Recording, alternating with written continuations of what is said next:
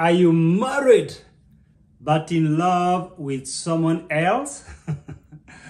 Having feelings while still married to someone else is normal. It is not godly, but it's human. Denying our feelings is denying our humanity.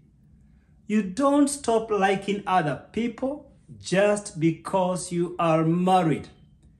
Every married woman has had feelings for another man besides her husband. Every married man has had feelings for another woman besides his wife. We have all fallen short of God's standards. And God loves us as we are. He created us differently from angels. But you don't have to act on all our feelings. Acting on all your feelings is madness.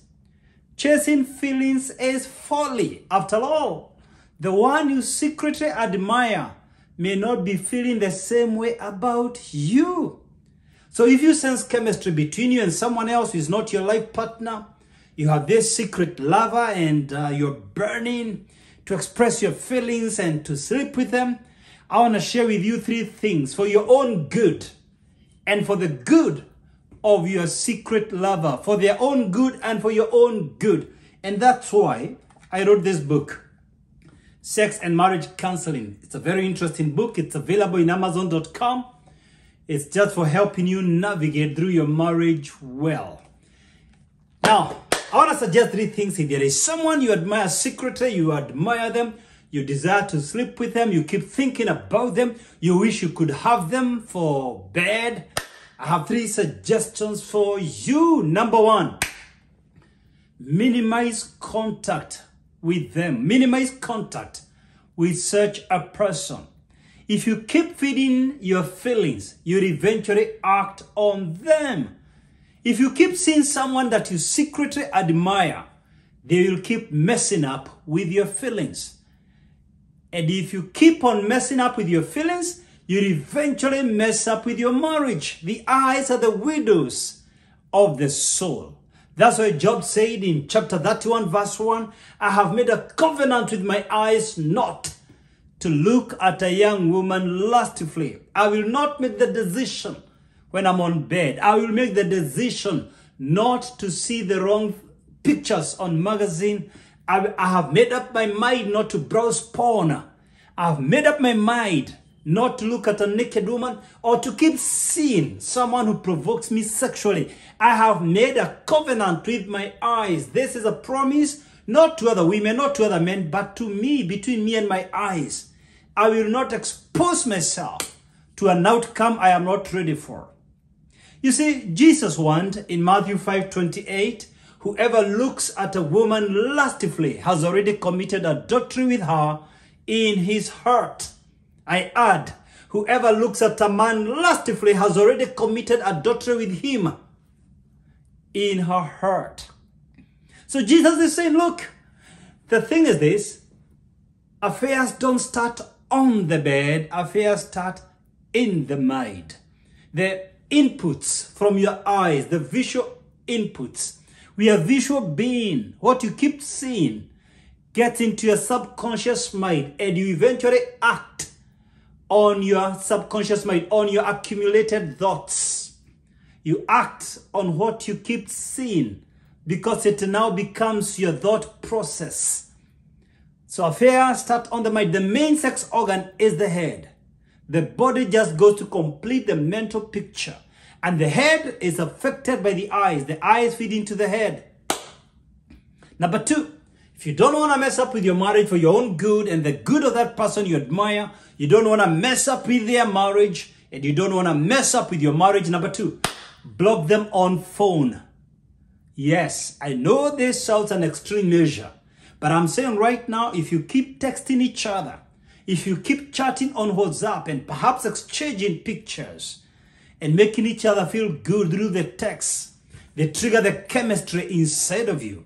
If you keep arousing your feelings through text, because every text from this person takes you berserk, you go bananas, you will eventually mess up with your marriage and their marriage. If you genuinely love them, don't mess up with them. You don't mess up with the people you love. If you genuinely love your partner and your marriage, don't mess up with your marriage because of flirting, because of folly. The ears are the doorway to your heart. Whatever happens, what you do as a human being is what comes from your heart and from your mind. And the ears feed your heart. They are the doorway to your heart. Proverbs 4:23, above all else, guard your heart. For everything you do flows from it. Everything you do flows from your heart. The ears feed into your heart. If somebody keeps telling you you're cute, you're pretty, you're sweet, you're nice, eventually you will warm up to them and surrender your body to them and to their desires, to their cunningness, to their cunning desires. You can't have your cake and eat it at the same time. You can't keep your marriage and keep your secret admirer at the same time. So the eyes feed your mind, the ears feed your heart. The eyes are the input to your mind. The ears are the input to your heart. G-I-G-O, garbage in, garbage out. Your life is a product, an outcome of what you keep feeding your mind and your heart. Your thoughts and your feelings. Your logic and your emotions. You take care of them by taking care of what you see and what you keep hearing. If you keep hearing naughty things and you keep seeing naughty things, you will do naughty things. It's that simple. So number three, work on your marriage. Sometimes why we notice somebody, we were together in college or high school, or we met in our place of work, and they begin to preoccupy our mind, is because sometimes there is something lacking in our marriage. Not all the time. People mess up when the marriage is 100% perfect. But sometimes the reason we admire someone else is simply because there is something we are missing in our own marriage. There is a spark. That romantic spark, that romantic fire, the flame, the blaze is dwindling away. It's diminishing. And all you need to do is to rekindle the lost love flame. Because maybe the person you admire secretly, you admire the way they talk or their mannerism. And you need to discuss that with your partner. You can spice up your marriage. Maybe you admire the way they celebrate their partner. And you can celebrate your partner so that they reciprocate.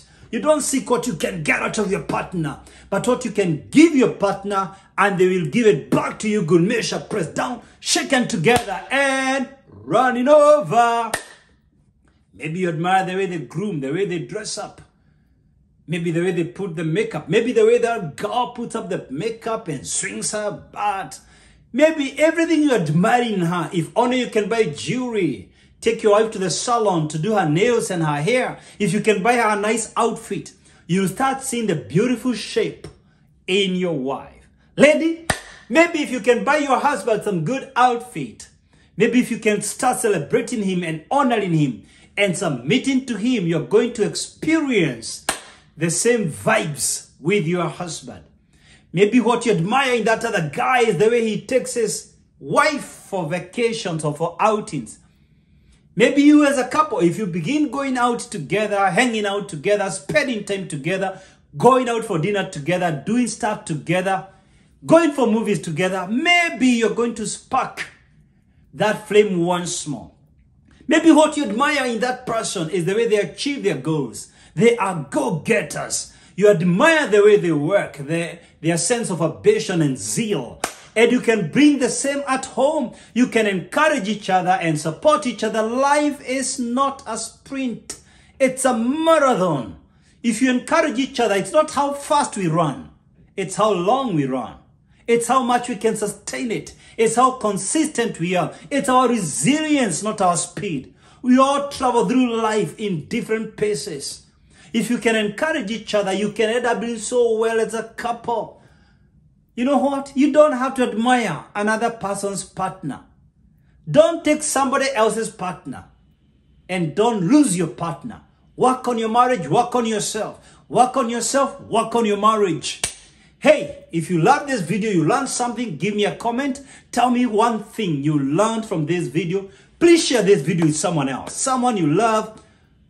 And remember to subscribe to my YouTube channel and to hit the bell, that notification bell, so that you get notified when I upload new videos. I upload new videos every week. You don't want to miss out on my latest videos. Wow. Thank you guys. All the best. I love you.